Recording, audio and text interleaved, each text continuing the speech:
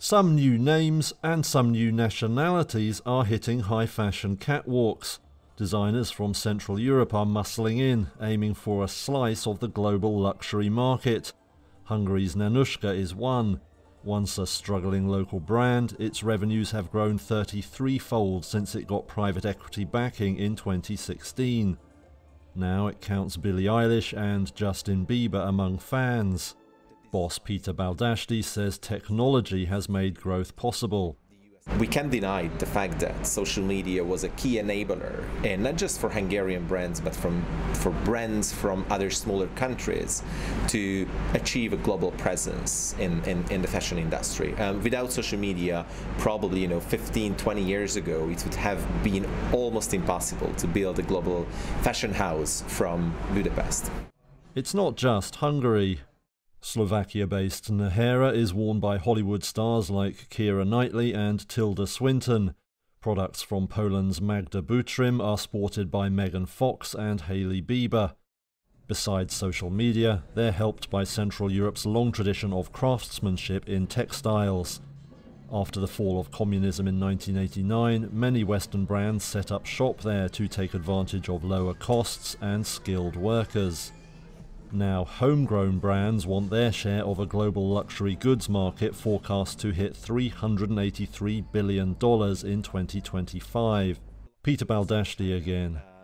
We all know that undeniably the future of luxury lies in China, and there are tremendous opportunities which we are also working on to explore. For now, global groups like LVMH still dominate the luxury market.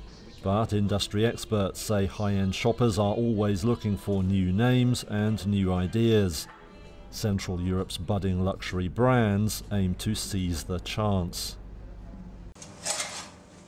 Ericsson's third-quarter earnings beat expectations on Tuesday. Operating earnings rose to just over $1 billion, slightly up from a year ago. The Swedish tech firm said Tuesday that strong sales of 5G equipment in most of the world was key. Deals from all three US telecom firms, Verizon, AT&T and T-Mobile, helped absorb losses in China.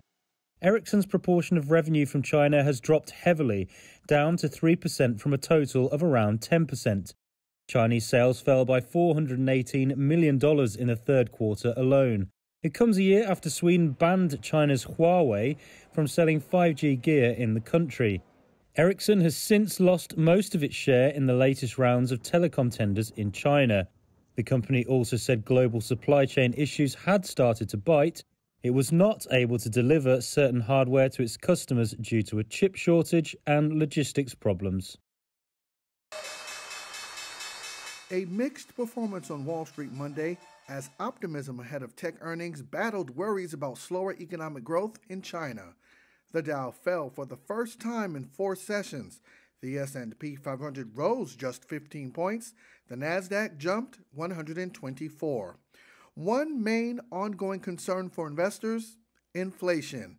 Investors are waiting for more corporate results to hear how inflation is impacting earnings, says Patrick Fruzetti. He's a managing director for the Rose Advisors at Hightower. First half of the year, we heard a lot of management teams talking about the back half of the year and what was going to pressure margins. So not only in certain businesses like industrials do you have commodity margin pressures, you also have labor margin pressures. And I think we're seeing that across the board. And we'll see that spill over to earnings, but ultimately guidance for 2022. And I think that's what we'll hear a lot about in this coming week and a couple of weeks ahead of us. Good morning. Apple was one of the bright spots in company news. The world's most popular gadget maker unveiled new Mac laptops with more powerful computing power and a new model of its popular AirPod at an event on Monday. Shares of Apple rose more than 1%. But shares of Walt Disney held back the Dow. The entertainment conglomerate stock rating was downgraded at Barclays, who is worried about slowing growth at the Disney Plus streaming service. Shares of Disney fell 3%. Netflix, the leading streaming service, rose ahead of its quarterly results due on Tuesday. On the economic front, industrial output fell by the most in 7 months since September, following a drop the month before, as the global supply shortage continued to hurt auto manufacturing and crimp the overall economy. Good news, though, from the housing sector. Home builder sentiment rose by the most in nearly a year as buyers continue to show up despite a lack of construction supplies and rising interest rates that are driving prices higher.